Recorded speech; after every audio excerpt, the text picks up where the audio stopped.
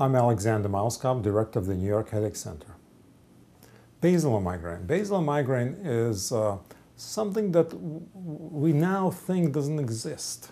The term was used because there's a basilar artery in your brain, and when you have a constriction of that artery, you will have certain set of symptoms like difficulty speaking, not because you don't know what to say, but your mouth is not working properly, double vision, dizziness, vertigo,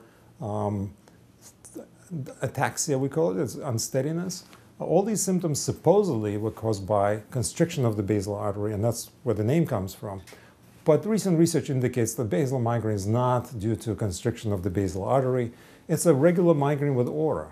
That is, neurological symptoms that you see with so-called basilar migraine are the same symptoms you see in migraines with aura. That is, visual aura, and many people with migraines will tell me that they feel dizzy and they feel uncoordinated.